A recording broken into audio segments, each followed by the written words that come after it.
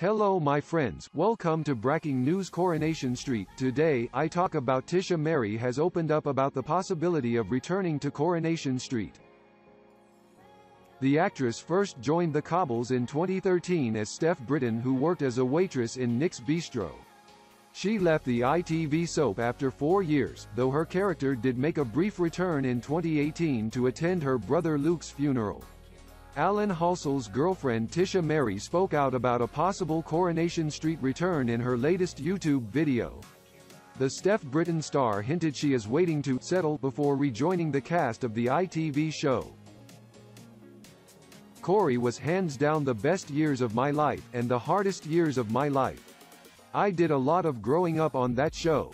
I enjoyed it, it was something I'd never really done before, and I made some lifetime friends, and met some incredible people, and I would never say never to going back.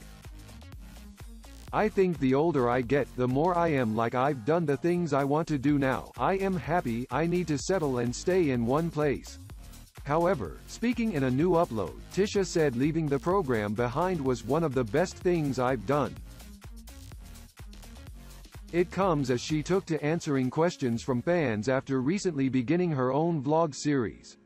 "Will you be returning to Coronation Street?" she read. So that kind of links in with the question before.